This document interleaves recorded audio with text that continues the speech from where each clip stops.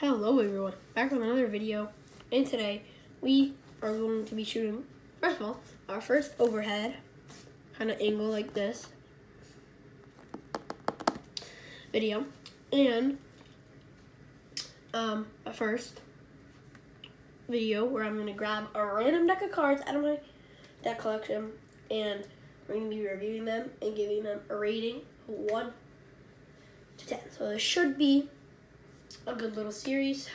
It's gonna be 1, 2, 3, 4, 5, 6, 7, 8, 9, 10. Well, actually, 1, 2, 3, 4, 5, 6, 7, 8, 9, 10. It's gonna be a 10-day series. So hopefully I can do it every day. And how I'm filming this overhead setup, I have this little like nightstand. Not a nightstand. It's a nice little like table thing.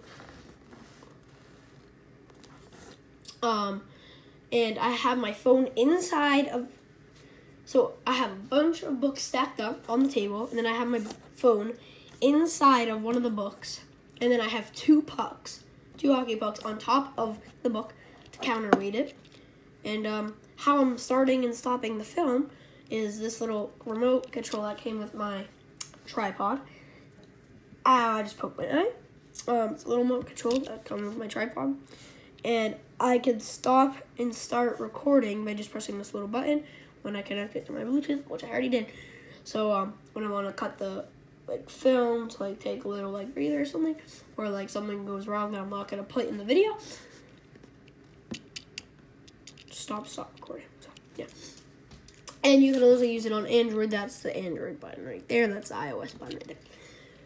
So that is another thing, but we're gonna pick out a random deck and review it. So let's go. Let's see which one. I'm not looking, and we picked out the Theory 11 White Edition Artisans. The box looks amazing, like pretty much all Theory 11 boxes do. And also, the cards look amazing, like every Theory 11 cards do. So, I mean, these cards, I already did a review on this deck along with the Theory 11 James Bond, Theory 11 Medallions, and the Bicycle Stargazer Nebula. But I'm going to do individual reviews for them all in the series. I have the 10 of 18 edition.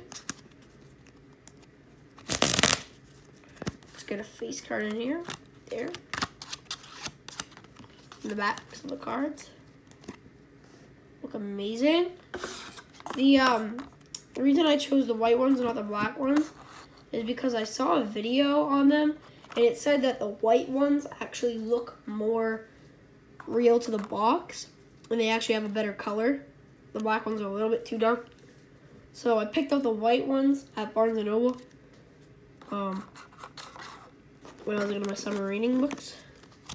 So that's always great. See if I can do a little cool trick for you guys. Okay, let's see here. Okay. This is the top card on the deck, 10 of Hearts. Place it back on the top of the deck, take it, and place it in the middle of the deck, like that. Now it's lost in the middle of the deck. I'm not holding any pinky breaks, nothing. See, and it didn't switch with the bottom card. It's in the middle of the deck. Okay. Now, if we snap, it's not the top card of the deck. It's the Queen of Spades on the top. But if we give it a wave and snap again, it is the top card of the deck.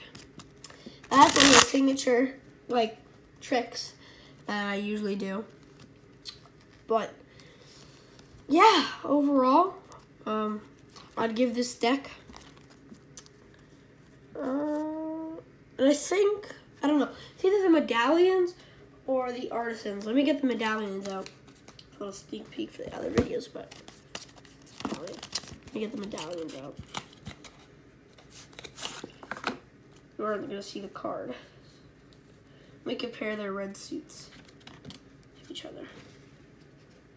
I think the medallions are the ones with the darker red suit. Let me see.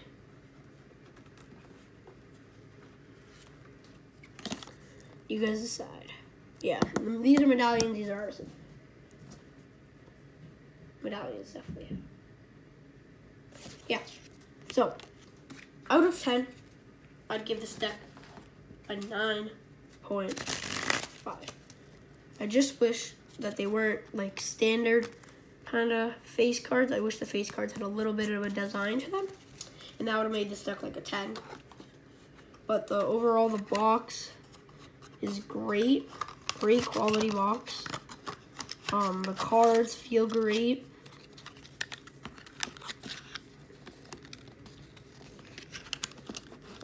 So, yeah, overall, 9.5 out of 10. Hope you guys enjoyed this video, and I'll see you in the next one tomorrow, probably. Peace out.